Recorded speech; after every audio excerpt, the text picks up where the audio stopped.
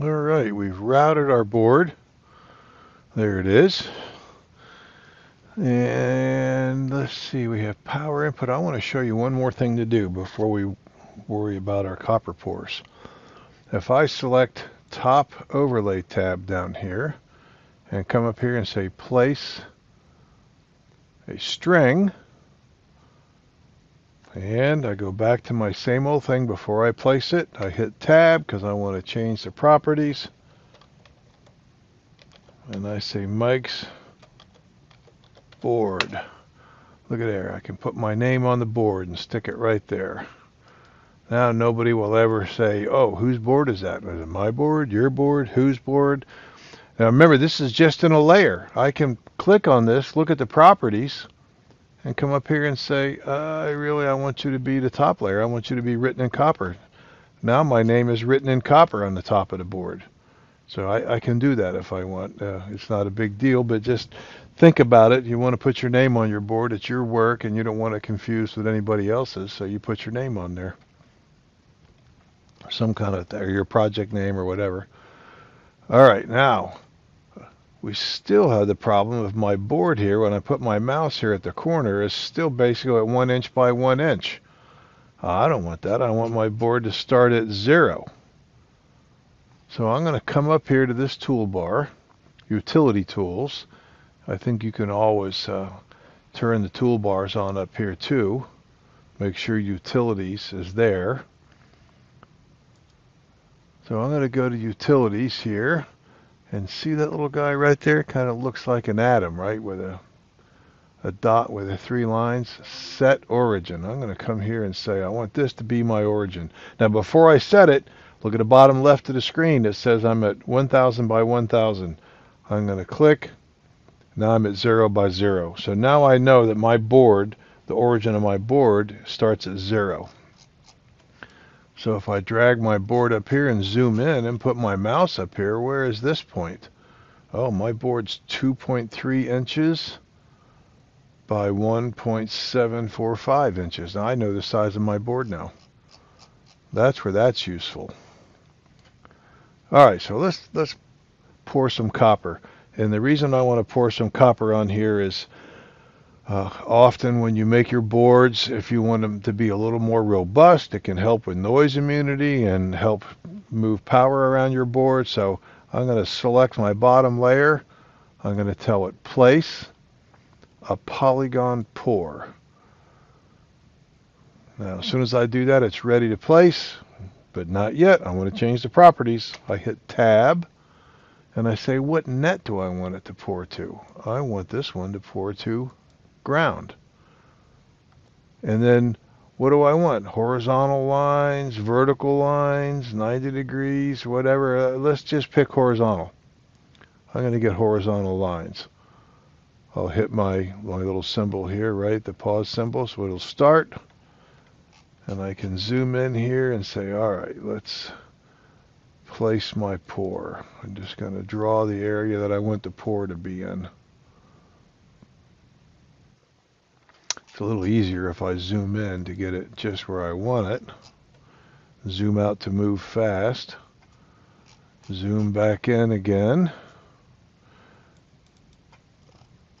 I'll zoom out. I can move fast. There we go. Let's zoom in and make sure I get all the way to the bottom. Alright, so I'm putting all this on there. Double click, I'll zoom out. If I right click, means I stop placing. Alright, so now we can see it put copper, filled all that with copper. Everywhere that there's a ground connection, it's connected right here through these spokes to our pour. That's not bad. Well, let me see. I'm going to highlight that and I'm going to change it. I'm going to say I actually want 45 degree. I want that to be 45 degrees. Now look, it's turned green. It's not happy. I changed the rule. It doesn't match what's there. So I'm going to come up here to Tools, Polygon Pours, and I'm going to tell it Repour All. So it's going to re-pour it. Ooh, look at that. Much nicer. I have a little more copper on there, right? I could make it solid copper if I wanted also. Just a whole sheet on there. Or I can have this nice pattern. So there's the pattern. If I told it solid, I could do the same thing. Go to Tools, Polygon Pours, Re-pour All. There we go. So now you can see that every trace that's connected to ground has a spoke connecting it to the plane. Everywhere we go. Look at this guy. He's got 4 spokes. And you might wonder, why don't you just connect it straight to ground? Why does this pen have to go through this little tiny spoke? Well, the reason for that is copper is a very good conductor of heat. And when I go to solder this, when I put my iron right here on this pen, if I have this whole sheet of copper stuck on there with no space, no spokes, just connected directly, it's going to radiate the heat all out through that sheet of copper, and I'm going to have to wait a long time until I can get that pen hot enough to solder. So in order to bypass that, they put these little spokes. Now I can just move a little bit of heat through there, but they're short, so there's almost no resistance for the current to flow, but some resistance for the heat to flow, and I can solder it. That's why that's there. All right, let's place one on the top. I'm going to tell it place, polygon pour. Let's see, I'll hit tab and I'll say I want this one to be 45 degrees. All right, and I'll zoom in here a little bit. We'll just draw our copper pour.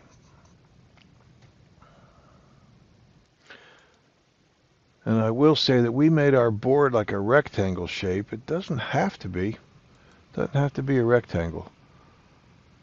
Once in a while you'll have a project that has to fit inside a box, and the box might have a cutout in it somewhere, and I'll do a quick demo and show you that you can make this thing any shape you want. There we go. So now I have a copper pour on the top. If I click the bottom tab here, there's a solid copper on the bottom, copper pour on the top. Those are also connected to ground. I may change my mind and say, yeah, I like that, but maybe I made a mistake. I want it to be connected to +9. No problem. Come back up here and say, you need to re-pour all those. And now if I look up here, my top layer connected to +9, my bottom layer connected to ground. Those are useful, very useful tools. I do want you to notice though that when we look here, there's only about a 10 mil space. That copper pour is pretty close to that trace. Now when you get a board professionally manufactured, it's going to look like this. It has this green solder mask, and that green solder mask is an insulator. So you'll see that the only place you can make an electrical connection is on the pads. Everything else is insulated. If you get behind and you have a last ditch effort and you order your board called bare bones, it'll look like this. You'll see that the traces on this board have no solder mask. That means I can short across those. So when I solder these, if I'm not careful, I can easily short between those tiny points. That's with no solder mask. So we could change a rule. We could come into the rules and make a rule, a clearance rule. We can add one. So if I look at these rules, rule wizard, and I say I want to add a rule to it, because what I want to be able to do is adjust this so that when it does the copper pour, it'll make a bigger space around the trace. So let's see, I'm going to come here and say new rule. There it is, and that one's on top. And I'll say custom query, and I'll change the query to in polygon. If it's in the polygon, then I want the minimum clearance to be, I'm going to make it big so it's easy to see, 50. Let's do that. Minimum clearance is 50. I'll apply, and OK. So now it's going to apply those rules. It's going to look at it and say, look, I failed. I'm failing all these rules again because you changed things. So we go right back again to Tools and Polygon Pores, Repour All. Let's see what happens. Boom, look at those giant spaces now, because I made a rule that said if you're in a polygon, you have to have a clearance of 50 mils around everything.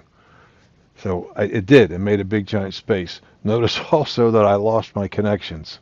Right? I'm no longer connecting to the polygons. That's because that rule interferes with another rule. If you have a problem with that, come and see me. We can work on it. Most of the time, you don't need that rule. You don't need to have this extra rule. So we can come up here and say we want to delete that rule and apply. Get rid of it. Okay. And then I can come back and say, go ahead, repour all. There we go. It is possible to change the rules to have those spokes really long and going out. Most of the time, we don't need those polygon pores. You can put it on when you're doing your board if you're going to have it manufactured with a solder mask. But if you are going to have it manufactured like this, I would suggest that you just don't have the copper pores because you don't need them. The last thing in this video that we're going to talk about is how to produce our files for manufacture.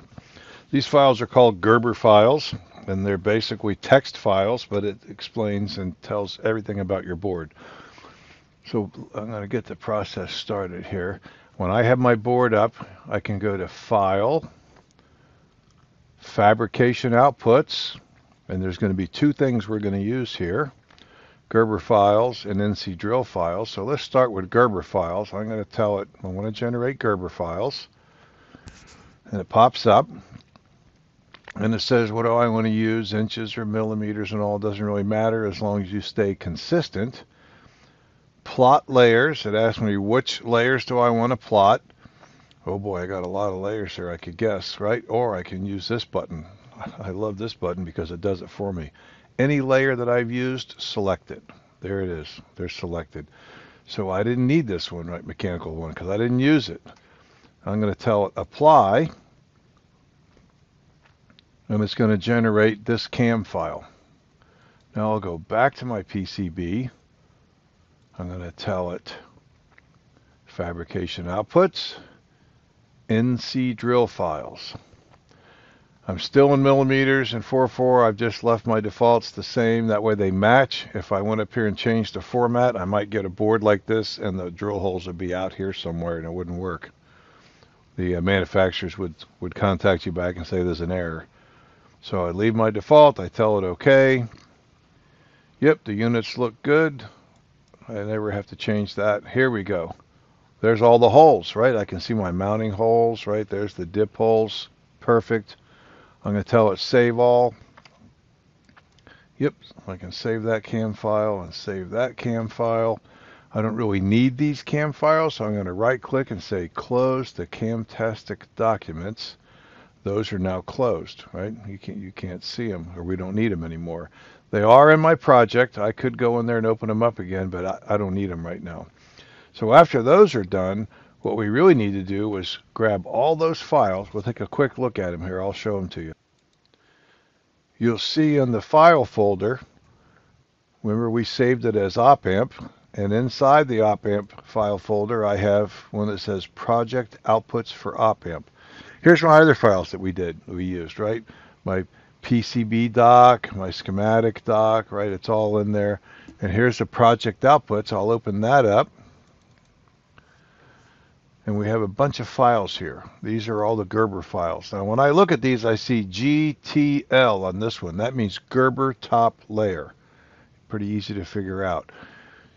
Here's a GBL, Gerber bottom layer, right? I have a GKO, Gerber keep out. So all my files are in there, and I can see them all. Now, if I open one of these, I think I can open this with, I want to open this with a text reader, because it's all text. I'll open it with Notepad. And there's the text.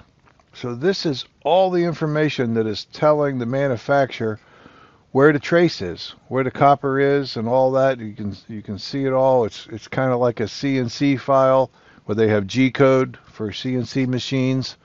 Anyways, this goes on, and this gets boring in a hurry, but it's a whole bunch of text on there, and the manufacturer's machines can read this and generate the PCB. The drill file, although you would think it might be the DRR or DRL or whatever, it's not. It's this guy, op amp text.